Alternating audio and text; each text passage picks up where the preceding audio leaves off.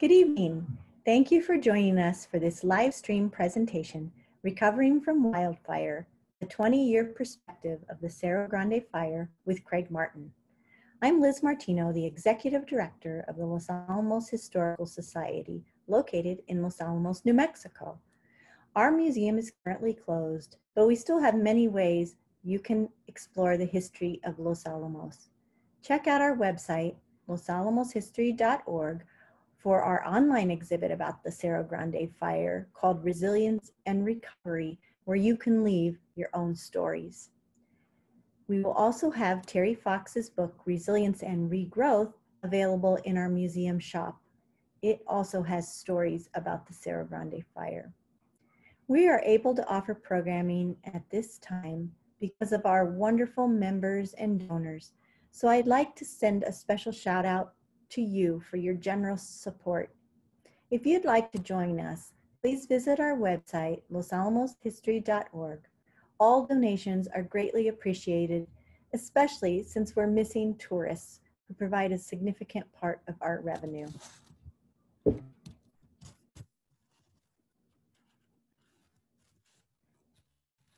can be no one better to speak about the Cerro Grande Fire and its aftermath than Craig Martin. With his background as a biologist and forester, he organized the Volunteer Task Force to restore trails and educate the community about fire ecology. Martin's work led to the restoration of several trails, the rebuilding of the Quemazon and Perimeter trails, replanting in the burned areas, and the creation of a nature trail guide. For those accomplishments, Martin was selected for the National Volunteer of the Year Award of 2001 by the Points of Light Foundation. He also received the Chief's Award from the U.S. Forest Service in 2002. Before coming to Los Alamos in 1987, Craig worked for the National Park Service, the Arizona-Sonoro Desert Museum, and taught science. He's authored several books, some of them available in our museum shop, and was named a Living Treasure of Los Alamos in 2013. It's my pleasure to welcome Craig Martin. Take it away, Craig. Your faces on the video here. People who have actually participated in a lot of these projects, they're probably in this photo here. So like everybody else, May 10th was kind of a turning point for me. At 12 noon that day, I had a job interview at Chemisa Elementary to possibly become a 6th grade teacher, an opportunity I was looking forward to. I walked out of the job interview confident that the job would be offered, but I looked up and I saw a column rising above the mountain, and for some reason I said, I can't take this job, there'll be too much to do. I have no idea what I meant by that at that time, but this is the story of how I and how the community, more importantly, responded to that fire event. It's a story of Los Alamos resiliency that I hope speaks to the current time that we're in and to the future. So let's get started here. Here's what we woke up to when we came back to town in mid-May of 2000. A landscape that was rather different than what we had left when we all evacuated and went down to Albuquerque or Santa Fe or Pewaukee, wherever we went. On the ground, it was even more startling. Here's a photo from 1994 of my family hiking along the Mitchell Trail. The photo on the right is the exact same scene on May 24th, 2000. You could, hopefully you can match this tree here with this tree here and then match the rest of the trees. This was something that we all had to adapt to and learn to live with. But we all had a common experience, several common experiences. We all evacuated town together in a smoky environment, in a massive traffic jam. And then that night we sat in front of the TV somewhere and watched the houses burning. And what this did was binded us together as a community. I think we all started when we had our shared experiences and said, this is really changing the town. So When we all came back, the first thing I asked and lots of other people asked was, how can we help this situation? And we had some thoughts, you know, I mean, we thought, well, we'll just help our friends who lost their home, because we had several friends that lost their homes. But that was not something that was an easy thing to do. They were busy with paperwork. They were busy with insurance claims.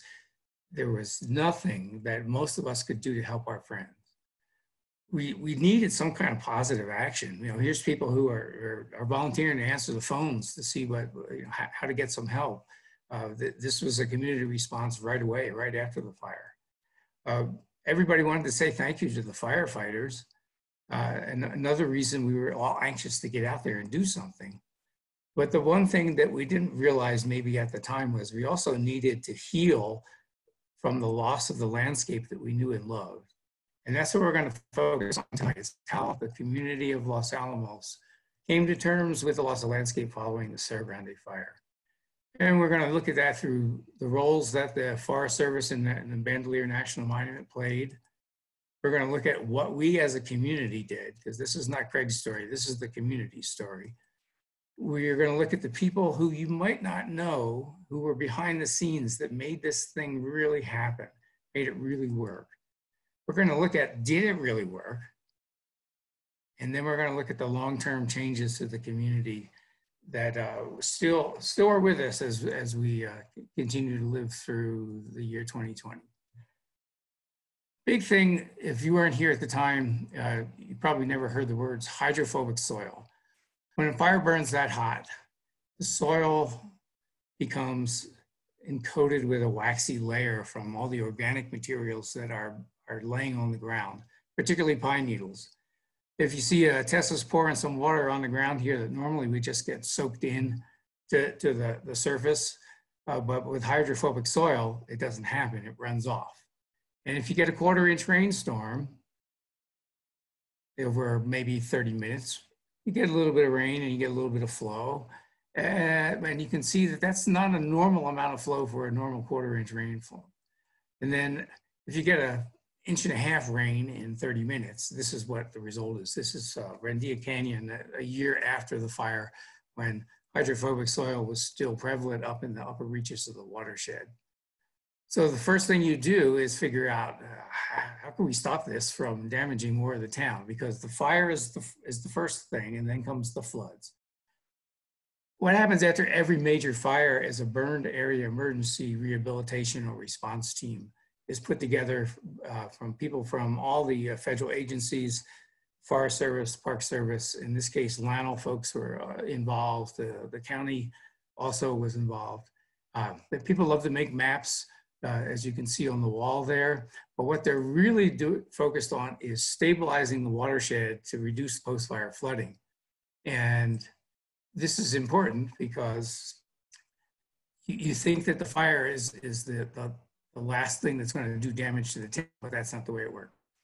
Emergency is the key in that name, Burned Area Emergency Response Team, because we were 6 weeks away from the monsoon season when rains were expected to start. And that was lucky, because 6 weeks was a long time. I've done a couple of bear assignments over the years, and sometimes we've had 2 weeks before the monsoon was predicted to start. So it is really an emergency. So the folks get together, they talk about first, what are the values at risk? What do we need to protect more than anything else?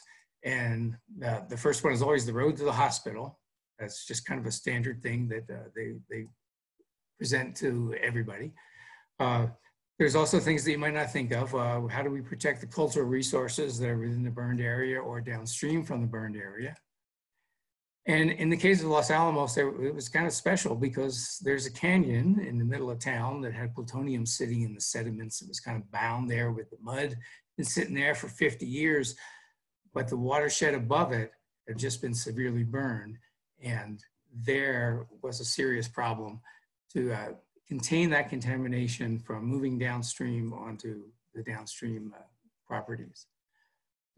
The Bear team gets together and comes up with a plan. The map is a colorful map that shows all the different kinds of treatments that they were going to throw together to help stop the runoff peak flows immediately post-fire. Some of the things that they could use were log erosion barriers that are just logs thrown across the landscape. Straw wattles, you've probably still seen those around town. If you're hiking, they're still staked into the ground in places. Aerial seeding, hydro mulching, and straw mulch and seeding. Anything that you can do in a cost-effective way is prioritized in these treatments. And you can see it's a pretty complicated problem. So that doesn't answer the question for the community still answering. What can we do to help recover from this fire? We can't do log erosion barriers because that's a chainsaw, cut the tree down, takes 17 guys to move the log, put it into a trench. What can we do? The agencies within 3 weeks after the fire had established what they called the Multi-Agency Volunteer Task Force.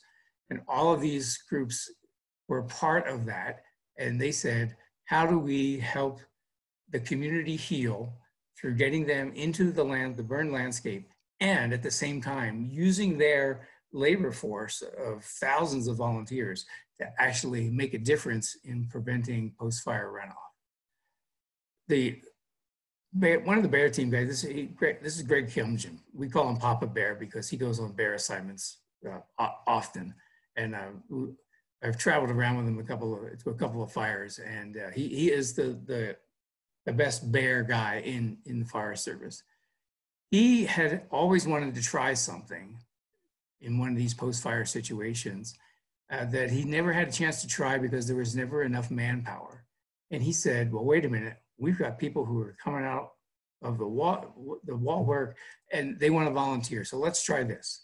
Let's try raking, seeding, and mulching. So the big thing here is you rake the ground to break up that hydrophobic soil.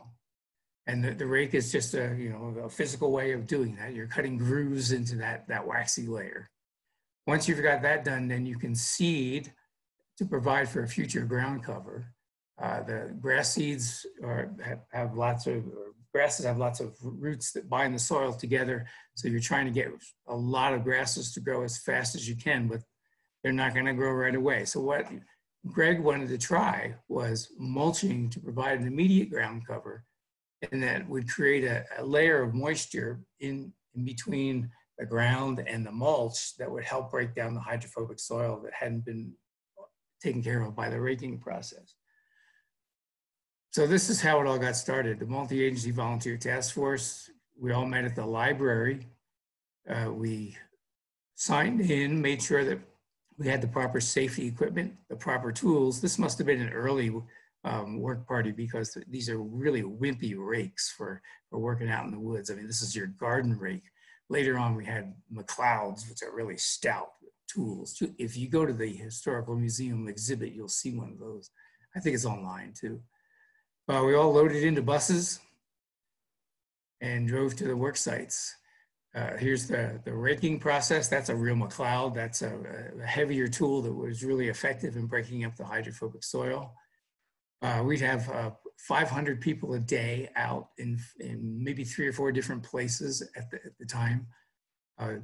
People raking, then people throwing seed on the ground to get that grass started, and then covering it with straw mulch. This was the really hard work because the hay bales are pretty heavy. Folks from the Forest Service and the other agencies were there on hand to make sure that there was plenty of straw. You would take one of those, I forget what those little chunks of hay bale are called, but you take one of those and you would go out and scatter it where the raking and the seeding had already been done, and cover the ground with yellow. It was an amazing process to watch, and it was only possible because we had 500 people out there a day doing this. It was a really good thing, and everybody said, well, we got to keep doing it. And the inspiration behind, or the brains behind it at this point were Al Toth from the Los Alamos Police Department. Al made sure that this volunteer program reached as much of the community as was possible. So for 4 weekends, we went out and seeded and raked, each week getting more and more volunteers, each week covering more and more ground. Pretty soon we had little kids helping us. This is my son actually, and I didn't take this picture, Al took this picture. That's me in the background there. we went and into the Mitchell Trail area. Here, I'm just trying to show my son that, that there's really important work that has to be done post-fire. His little buddy here didn't like his hard hat, so Joe had to have his bicycle helmet on. This is what it looks like from the air when you throw a lot of straw on the ground. And you can see that that would provide a buffer between the steeper slopes in the background and the town site down in here. So did using volunteers work? Well, we had 500 volunteers a day. 6 volunteer days were run by the multi-agency volunteer task force.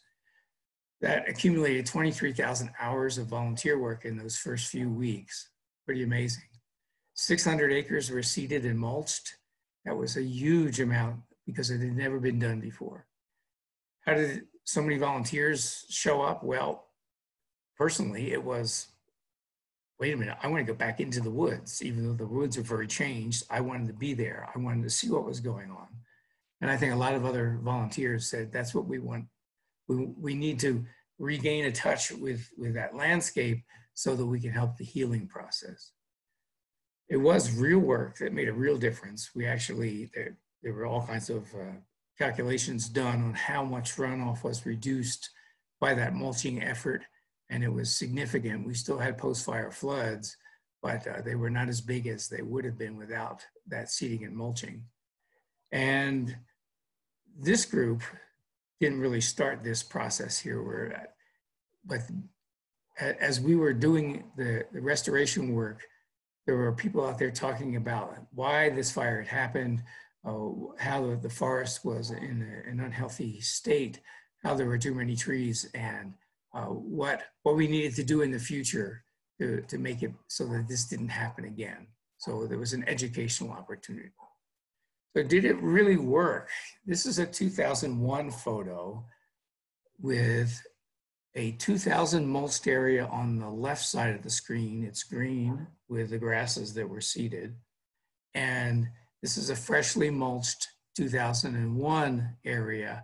You can see how sparse the grass is in that right-hand side of the photo compared to the left side. That's a dramatic line that was drawn by stopping the mulching right there in the center of the photo in the year 2000, and then picking up on it a year later, because by then we knew that it was a really effective way to get things restarted. The seeding was so successful that the following year, the Forest Service authorized another 600 acres, which was good because we had groups like this, the Labor of Love from someplace in Texas, showing up with 100 teenagers to do volunteer work. And what do you do with them? Well, there was lots of seeding and raking that we could still do. So we did another 600 acres in the year 2001. Here's an effect of the fire and the volunteer effort in Los Alamos that most people don't realize. The success of the seeding and raking and mulching volunteer effort here went to the Rodeo Chetasky fire, which was 5 times bigger than the Cerro Grande Fire. And the Forest Service, led by Greg Kilmgen again, used helicopters to drop the straw on areas that had been seeded. There were still some volunteer projects, but most of the area was covered by lifting a bale of straw up into a net, flying over an area, releasing the net, opening it up, and scattering that stuff. So they covered probably 6 or 7 times the amount of landscape using straw mulch that we did in Cerro Grande, but it's only because it was the Los Alamos proved that it worked, and the Forest Service made it a standard process. So on a little more personal thing, as getting into people and people healing, the Mountain School program started when Laura Patterson and Gary Washburn, who were teachers, 6th grade teachers at Mountain School, came back from evacuation and said, our kids, a third of our kids just lost their homes. We got to do something in the classroom that helps them recover what they've lost and helps them understand fire and the role fire plays in a healthy ecosystem. They went and found John Hogan, who was a friend of Laura's, and John and Laura and Gary went to the Institute, the National Interagency Fire Center in Montana, came up with some ideas for that those folks were doing, and said, okay, now we have something that we can do in Los Alamos to help those kids at mountain school specifically that had lost so much. And that project was, let's have the sixth graders rebuild the Quemazon Nature Trail. The Nature Trail had been established probably in 1980, maybe before. The history isn't quite clear, but it was a easy loop close to town that had signposts that you could follow, stories that the Girl Scouts and Boy Scouts who had developed the trail had put together. And the trail was not there when this project started. We got to transition here a little bit because by August, the Bear team is gone. The federal agencies pull out. And John and I realize, hey, it's just us.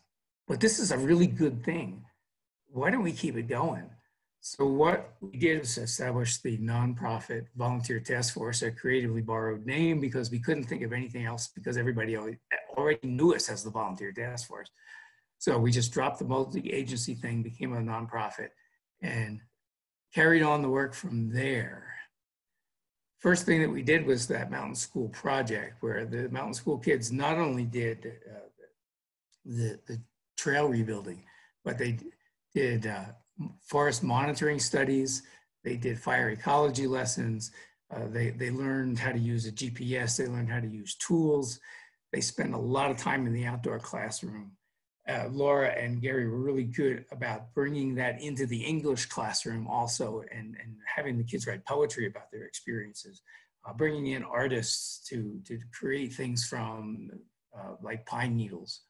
So it was a total experience for those kids. Special programs, we'll just skip that one. So we wrote a grant, we got some tools, we take the kids up on the trail once a week, and start rebuilding the trail. This is what it looked like when we first got there. Just a black landscape, no trail to be seen. There was a few little traces of it. The kids became so enthusiastic about doing trail work. This was my first experience with using young folks as trail builders. And that's what I did for 15 years. Hey, Greg, I remember those kids coming back totally covered in black. Well, that's because it became a symbol of how hard you worked if you smeared it all over your face so you looked really bad. I don't have any of those photos. So they learned to work with tools. They scraped the trail back in. Parents helped. Yeah, a great experience for everybody. And there were a few posts left. We just kind of left the old burn posts there. We took the newer ones and put them in. And by 2004, we had revised the trail guide also. All written by students, all the illustrations by students, with poetry by students. Then we revised it again in 2010 because the landscape had changed so much. There had been so much recovery that went on that we just had to revise it a second time. We opened the trail in 2004 with Gary and Laura, and this is Dave Martin, who wrote a special Quemazon trail song for the kids to sing for the opening. We performed that in front of the county council also, but the trail was back and as good as ever. The program at Mountain School continued for a long time.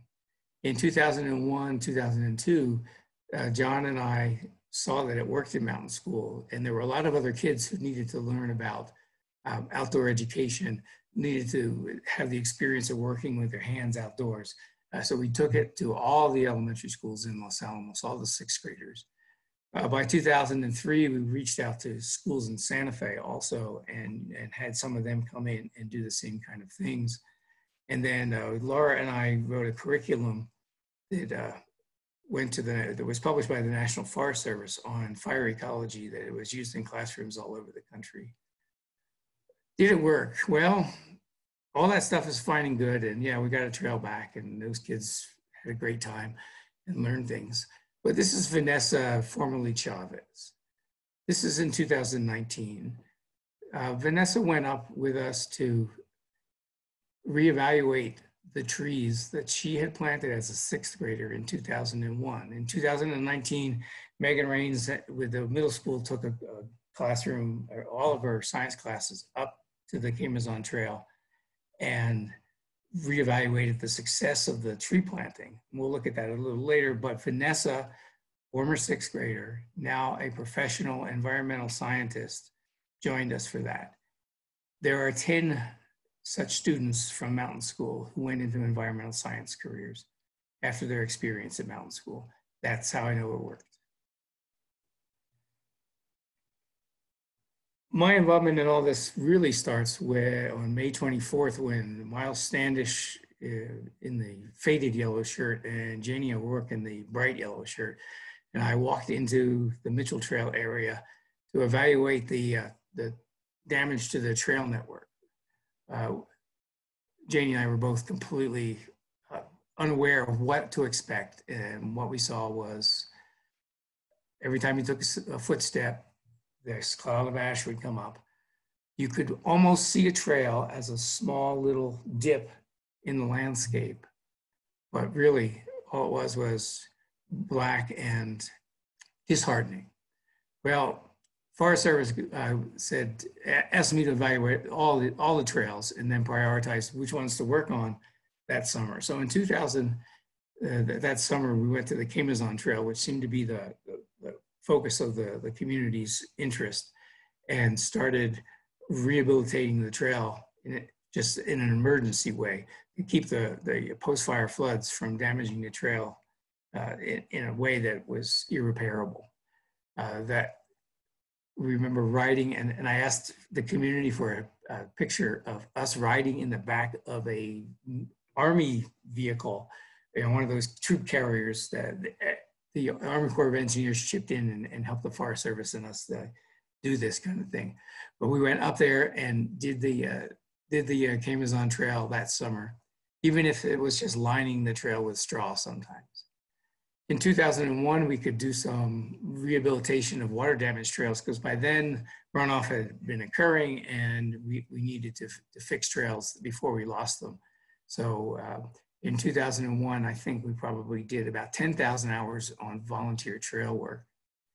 We did trail improvements like build massive walls along the trail through Pajarito Canyon. Everybody trying to kind of participate. This is Dorothy Horde doing trail work. She was probably 72 at the time, didn't stop her. In 2002, we started taking middle school students up to do trail work on the Pajarito Trail and the trails over on the far side of Barranca Mesa. And it was pretty crazy. I mean, we'd have 100 middle schoolers out there. We'd do an entire team of middle schoolers on one day. And we'd split them up. We'd have one group do trail work, and then another group would do something like plant trees, and another group would do some kind of science study. And this was a long-standing tradition for 3 or 4 years. I guess that's long-standing. The middle school kids in 8th grade would always go up and do trail work. Did they love it? They weren't quite as enthusiastic as the 6th graders, but a lot of them stop me in the grocery store still and say, you know, I remember you. You were really mean to me. Because Craig had this rule. You know what a Pulaski is? It's kind of an axe with a hoe on the back. You know, it's a boy looks at it and he goes, "Whoa, I want that." So Craig had this rule. It was the Martin Rule of Pulaski use. If you are under the age of 16 and a male, you may not have one of these in your hand unless you prove to me that you earned it. And you know, a lot of kids, a lot of boys proved to me that they were responsible and focused, and they earned the right to swing a Pulaski. By 2002, what we could do is look at, okay, well, we fixed up most of the trails that were damaged, but you know, there's a lot of trails that really need to be redone. So we focused on trail network improvements in the following years.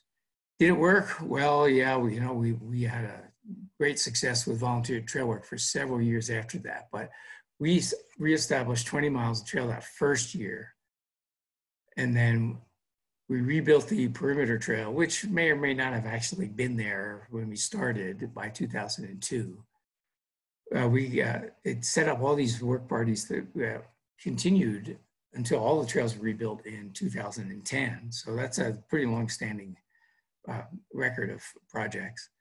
It allowed the Family YMCA to establish their youth conservation program, which is still going on, although this summer has been canceled and postponed until next year. And really, it led to the creation of the open space specialist position in 2003, which I served as for 12 years. Okay, so we got trails done. We got kids learning about fire ecology, but what everybody really wants to know is we want to plant trees. We want to plant trees. That was the biggest thing that people wanted to see happen. Well, it's not an easy process because trees that get planted on a national forest have to come from seedlings that were grown from seeds collected locally in the same ecosystem. And then what they do is they store those seeds in the seed bank in Idaho.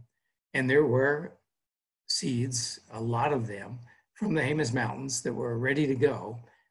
So they put it in order for 12,000 seedlings to be delivered the following April, when just before, while the soil is still wet after the wet winter that we really didn't have that year. But tree planting in November 2000, we asked for 100 seedlings to be rushed through the process so that we could have a special tree planting for people who had lost their homes.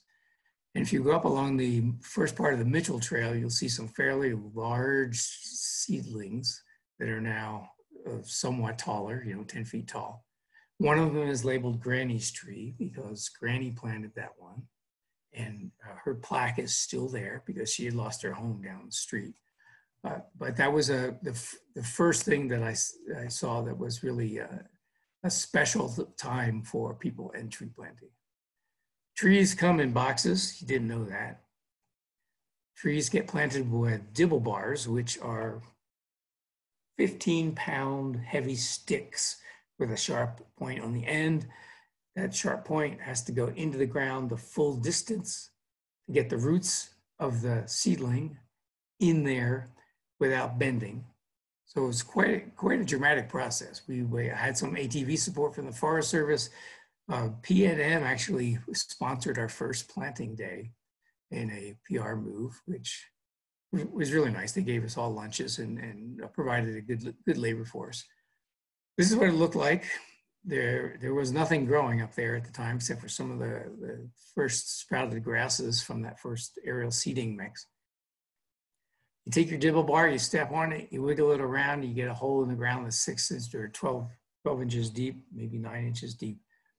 And then you put your seedling in it with loving care, I might add, because that's what you see here is people really caring for every seedling they plant. We put rocks around them to retain some soil moisture. They keep the soil damp so that they have a chance to get started before the summer rainy season develop. We also put these Vexar tubes around each of the seedlings to keep the deer from nibbling them. And if you look at areas that were planted in 2001, still you'll see some of those Vexar tubes wrapped around the trunks of ever-expanding trees. They were supposed to photo-degrade in 2 years, but that didn't happen. It was easy to get a lot of people to plant trees. In fact, we had to take reservations and limit it to 60 volunteers a day because we only had 60 dibble bars. But we did 6 days of planting, got 12,000 trees in. And then the following year, the professionals came in and they had time to grow another 100,000 seedlings. The professionals came in and planted 100,000 trees in 2002. And you can see their work. Well, the Forest Service said, expect 1 out of 3 of your trees to survive, which was kind of discouraging to us all. But because of the loving care that people provided to each of those seedlings, because it was our community and we were invested in every tree that we planted, the survival rate was much better. By this is 2009, you can see that those little 9-inch seedlings that were only this big are now, well, the kids from mountain school went up and their average was 22 inches high in 2009. Not bad.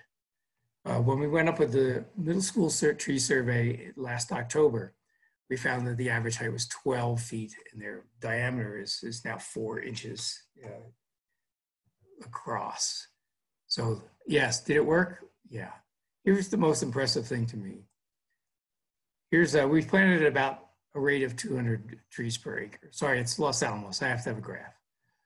So we started out in 2001 with that. When we get to 2003, we lost maybe half of those. We didn't lose 2/3 of them like we were told. We didn't lose much until 2009, but we went up and counted in 2019, there were more trees. And the answer is, it's a second generation. The trees that we planted in 2001 are old enough to drop seeds, and those seedlings are sprouting in a lot of places along the Quemazon Trail, at the Mitchell Trail. So very successful project for us. Here's what it looks like on the ground. This is 2012, the little seedlings have grown, but now this is what it looked like in October or November.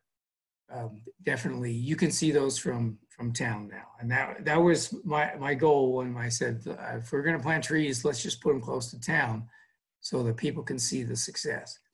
I remember many times in the early, mid 2000s that people would stop me on the street and say, too bad those tree plantings didn't work, because you couldn't see them at that point. But now you can definitely see those tree plantings from anywhere in town or out from the airport. It's a beautiful sight to see. Making seed balls was the project developed by the Pajarito Plateau Watershed Partnership, which was a group of watershed professionals who got together to try to solve some of the watershed problems in the Pajarito Plateau. And the biggest problem was the burned area. Kevin Buckley and others from Lano got a grant from the NMED for watershed restoration. And it was to experiment with seed balls to improve ground cover in a burned watershed. So what are seed balls? Well, it's really the way you engage students in teaching about fire ecology and watershed restoration. But you have to do that by getting their hands dirty.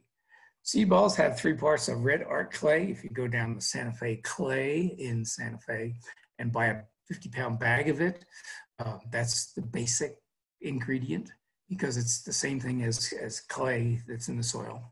You mix it with sand to loosen it up a bit. You put some plant mulch in there. You put in some seeds, and you add just enough water so that it is so gooey you can't stand to put your hands in there. It was the perfect thing for kids to do. Here's the seed mix that we put in there. Notice these wildflowers in here. Mexican hat, purple aster, skyrocket, and Rocky Mountain penstemon. We'll see them again in a couple of minutes.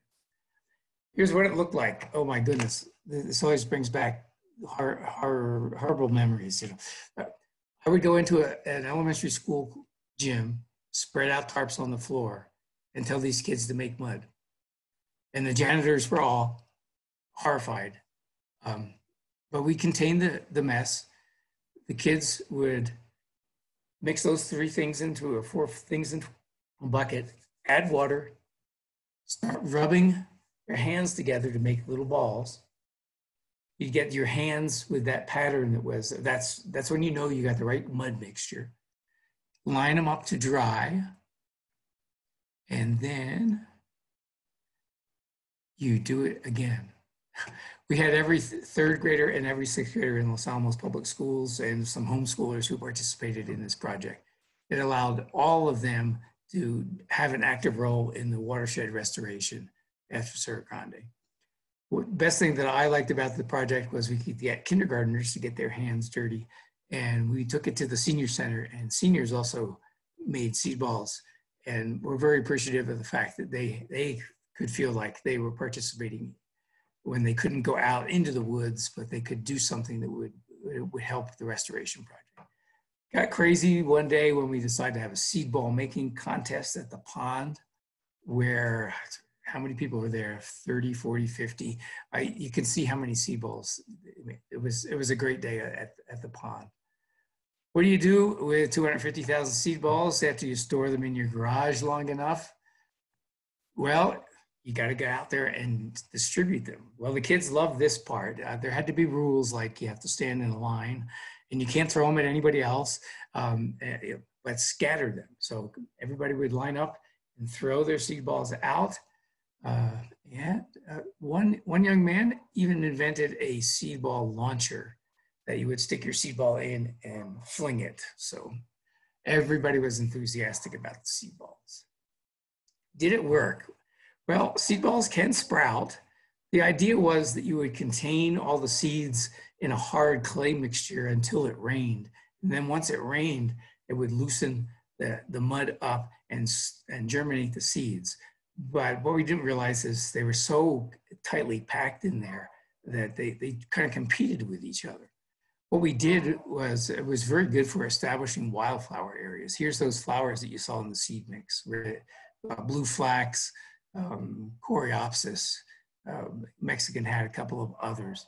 It gave us some nice wildflower meadows along the trails that were most used in town. So unfortunately, it didn't increase the grass cover, which is what your goal is when you're looking at watershed restoration. But it did make some nice wildflower areas. And it did, and this was the most important thing, it did allow a large part of the community to participate in a restoration project. And that was the project that was most. Paul and Margaret White said they even had Russian exchange students doing some of that seed ball making. I'm sure that's true. I don't remember everybody who made 250,000 seed balls. Oh yeah, no. So, and it also gave us the point, a focus point to teach about fire ecology and watershed restoration. And pretty soon everybody got the message. On the right here is Michelle Author's class, 5th grade class, who had made seed balls, made their own seed ball personalities here, and gave me the poster, which I will give to Elizabeth and the Historical Society one of these days, after I get tired of looking at it on my wall. Lingering effects. Well, we converted a nice mixed conifer forest into an oak scrubland. It's a different environment, still beautiful. It's a fascinating process to watch the recovery, but I know we all miss that forest.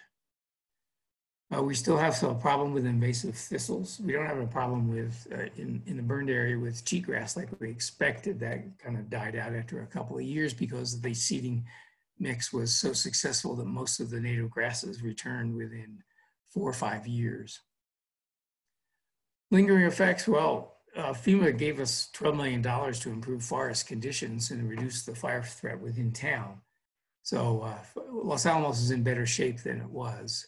Forests are thinner and more likely to resist fire than they were in the year 2000. The fire code was updated and people were more aware of defensible space.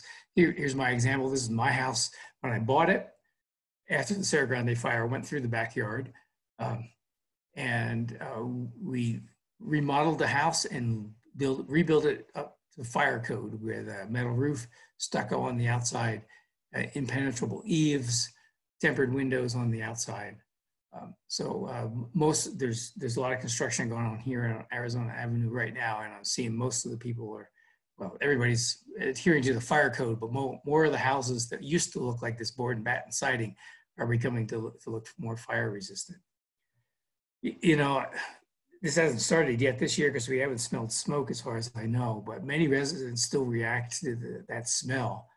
And watch the Los Alamos Facebook pages when there's a fire somewhere, even in Arizona, it just lights up with people. One of the roles that I try to play is, you know, hey, we have fire. I know where it is. It's in Arizona. Don't worry about it. So it's PSD, yes.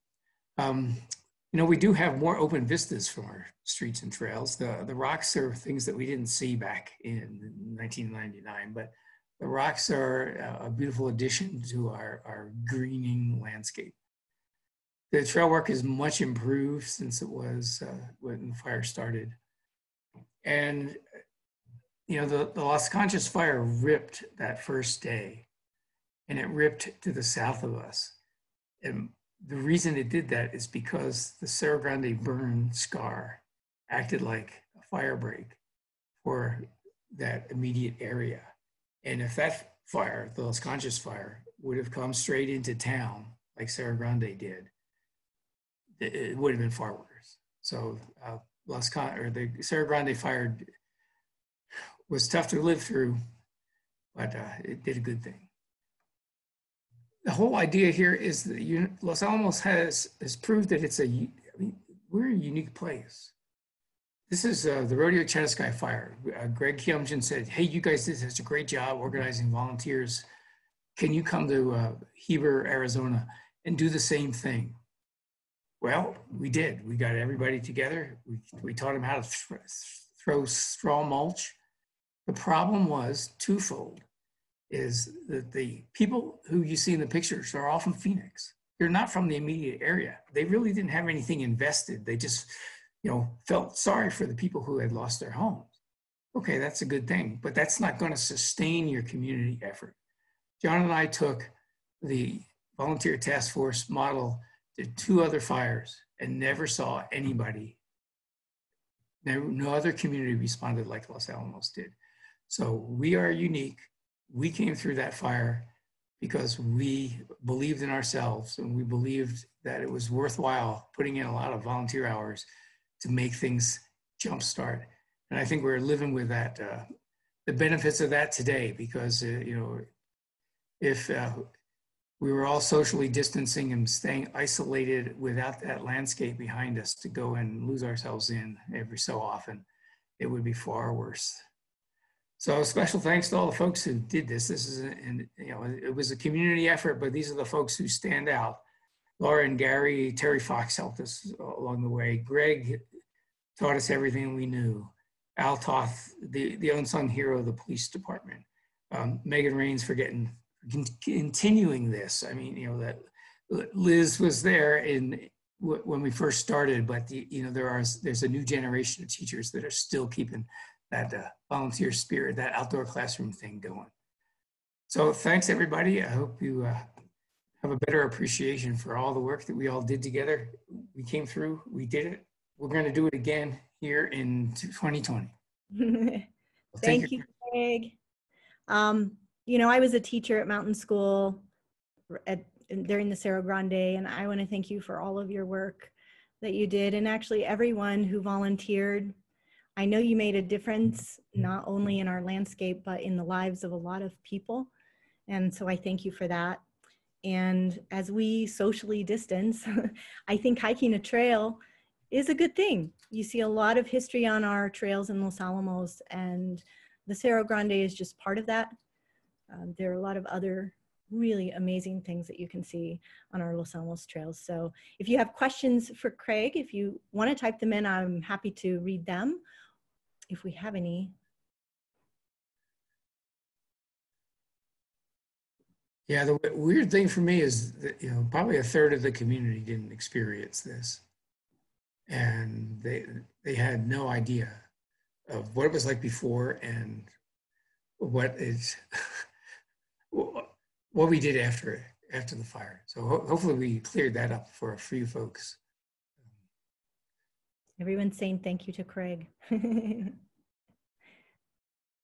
Chip Keller says that pine forests won't ever really come back. Do you agree with that assessment?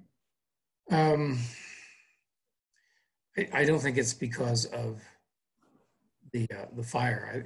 The pine forests that were established with those seedlings are back. I mean, those trees are 15 feet high. We're not going to see tall ponderosa pine trees in our lifetimes, but some of those, some of our grandkids might do that. I think the changing climate has more of an effect on where the pines are going to wind up than the fire did. Okay, I don't see any other questions coming in. Great presentation. I loved all your pictures. That was awesome. Again, thank you, Craig. Oh, it says from Jeff Peterson, could you elaborate on the effects of the changing climate with regard to the forest recovery? Well, what they're finding, they're doing research up on the preserve, Jeff, that says that the forest is gradually moving upslope. So where you have a mixed conifer forest now, you might have a ponderosa pine forest in the future. When I was doing some restoration work as the open space specialist, I planted some pinions in this ponderosa pine area to see how that would work. And it's not ready yet, which is a good thing, I think. So what we're going to see is if you're doing restoration work, that you need to scale, go uphill with your restoration. Bandelier is doing that this year. They planted ponderosa pines in mixed conifer forests last fall and this spring to anticipate that change in climate. Whether or not that's going to work, well, they've got good monitoring going on, so we'll see. Amy's asking, what would it take to establish more grass areas? I'm not sure where we're not seeing grass right now. I mean, things are pretty well established in and above town. There are some bare areas, but the Forest Service has spent, everybody spent enough money on Los Alamos. This we have to do on our own.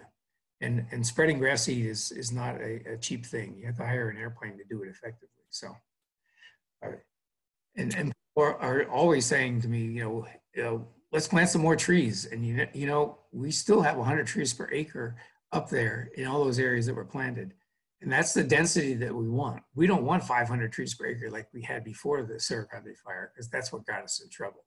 So no, give those trees to Cochiti Mesa, places that were affected by the Las Conchas fire, not this.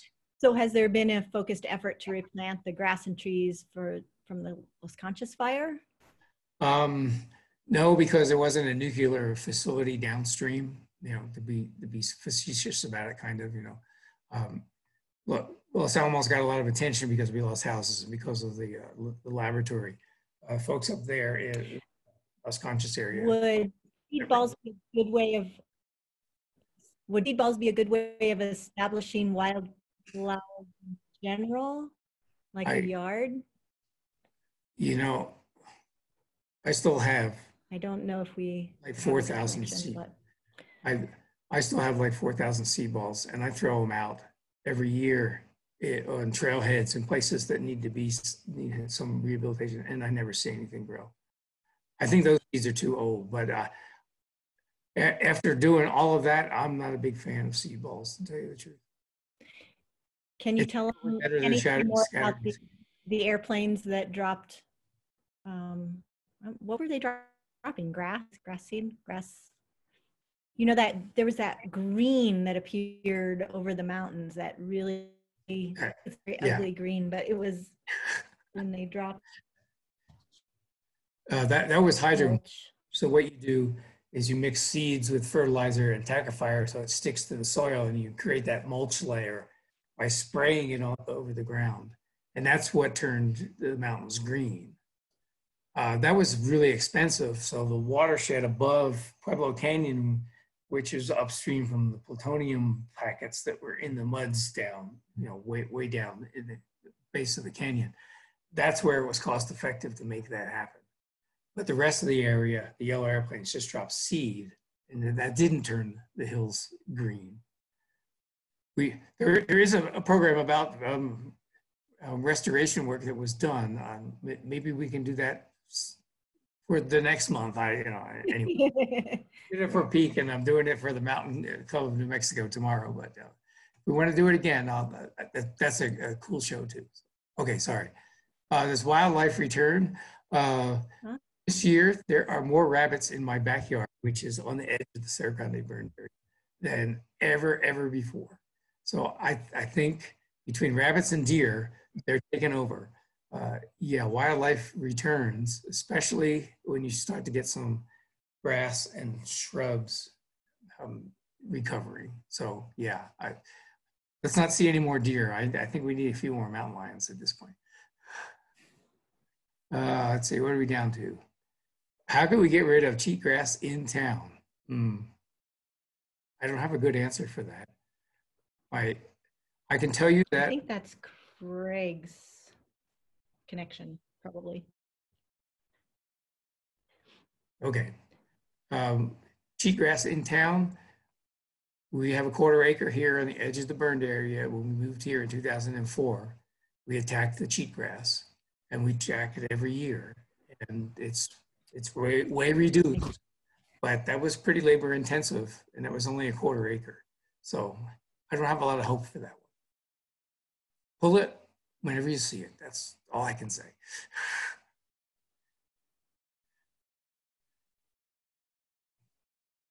Immediate post-fire seeding. How effective was the immediate post-fire seeding? There, in that seed mix, there was annual grasses that sprouted right away and perennial grasses that came the next year and provided cover then. It takes about 3 years for the effects to be noticeable. The first year seeding, I mean, it helped, but what it did was retain soil for those perennial grasses that came the following year. What really helps it, by 2005, those grasses had sprouted so much and been smashed down by snow that not only were live grasses covering the ground, but dead grasses were covering the ground too. And that's what really does a watershed a lot of good, because you've covered most of the soil with dead grasses. But you have to have those live grasses to make that happen. Ken, how you doing? Let's see, aspen. Aspen grows back where it goes back, where it was originally, because it just sprouts from the roots that are deep enough in the ground that they don't get scorched or damaged. We have some massive aspen stands now. I don't know if you drove into town last week before the oaks started, but you can tell exactly where the aspens are. The thing is, they're removed from town. They're up at about 8,000 feet from 8,000 feet up. So they're not really right here that you can see. We used to go up there a lot in the burned area in that early 2005 timeframe. And there were aspens everywhere, but they were only this high, and then they were this high, and then but you couldn't see them from town. But now you can see them from town. Overall, I don't think they play a huge role in reducing runoff, but they sure are nice, and they sure grow back fast. I like that. Recovery works so well with volunteers because, well, okay, sorry, I'm not going to read that one. Thank you. Oh, yes. If you want to see some hydromulch, is it in the exhibit? I think it's in the exhibit. I think it's in the exhibit. There's some. I didn't see it in the online version, but there is a mulch that I had in my basement that I gave to the museum. So I hope you all take a look at the online exhibit. It's kind of our first time to try that. The exhibit is being installed right now, the real exhibit in the museum. And when the museum opens, you'll be able to go through and take a look at some of the objects. And the posters are a little bit different. Some of the information is similar to the online, but we hope you'll have a chance to swing by if we ever stop social distancing. But thank you everyone for joining in on our first online lecture. And thank you, Craig, for being willing to jump in and try this form of communication. I appreciate it. Sorry, yeah, live audience means a lot to me, and I could watch a couple of folks while I was talking. That's why I wanted to do it live. Amy says that you're going to try to post this online. Is that correct? This program online on a YouTube channel? And right, it's been recorded, so it's been recorded. I let everyone know how that. And that reminds me that Peak has Palm Beach Environmental Education Center posted the vegetative recovery presentation that I did a couple of weeks ago on their YouTube channel. So if you want to see that, you don't. Yeah, definitely go to Pete's channel and check that out too. Also, Terry Fox's book, she's collecting stories for years about the Cerro Grande Fire, and there's a whole new edition now looking back with even a little bit related to this pandemic going on and recovery in general. So that will be available in the museum shop, and I'm sure we'll talk to her one of these days. Will there be a presentation on the social response during and after the fire? Well, we did have Terry Fox scheduled for a talk, sharing some stories also. That was on hold. So I'll talk with Terry. We really would like to do some things in person, and that's just really hard to do right now, but we'll see. Oh, and Amy posted the Peaks YouTube, which is awesome. You can click Thanks, on Amy. that. Well, thanks everybody for joining me here in my beautiful office. My room, my home. Yeah. Hope to see everybody in person sometime soon. Bye. Thank you.